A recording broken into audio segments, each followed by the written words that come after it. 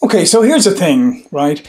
Nobody has written the definitive book on how to run a virtual company. And to be honest, nor should they, because quite frankly, it should not work the same way for every organization. You should adapt it according to what works best for you. So now is a great chance for you to collaborate as an organization, to figure out best practices, to crowdsource from everybody in your organization how to create the best virtual environment for you. This is what we've done over many years at Pipeliner. We collaborate all the time. We're always looking at how we can optimize our processes for virtually working more efficiently together, what technologies or SaaS solutions can support how we can work better together. So this is a great opportunity now for you.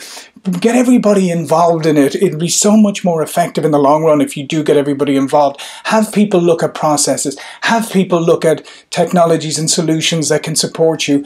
But again, as I said, crowdsource this and evolve and help shape your virtual organization by leveraging all the brain power within your organization.